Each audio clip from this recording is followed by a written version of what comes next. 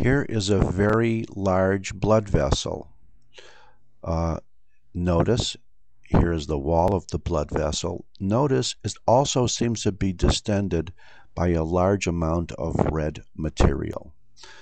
And whereas red material inside of a blood vessel is simply regular old blood like we have here. These are all red blood cells and a few white blood cells. Some of the red portions distending this large blood vessel does not have the appearance of blood vessels. It has the appearance of fibrin. So that by itself presents significant suspicion that this blood clot is not just an old piece of blood that's inside, happens to be inside of a vein, but perhaps it's a clot that had formed before the person died. In addition, you'll notice that some of this clot seems to be firmly microscopically attached to the wall of this blood vessel. And the wall of the blood vessel is certainly very thick, isn't it?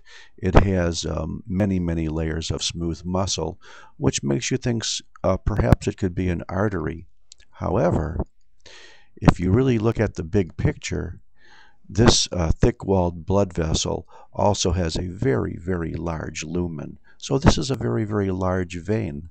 This is one of the largest veins in your body. It's the popliteal vein. And this popliteal vein, or deep vein of the lower extremity, has thrombosed. That means it is significantly at danger or at risk for causing a pulmonary embolism. Why did this vein form a blood clot? Well, perhaps it might be any reason why a vein might form a blood clot, because the ingredients of Virchow's triad are present.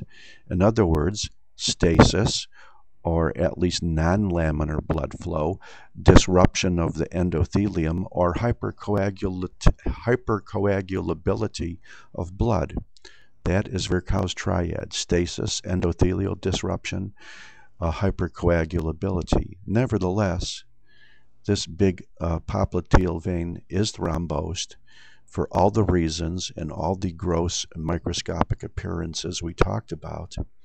And this is a classical venous blood clot, or phlebothrombosis.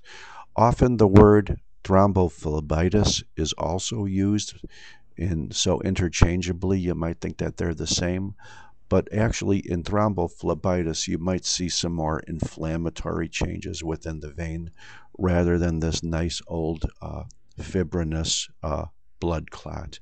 Thank you very much.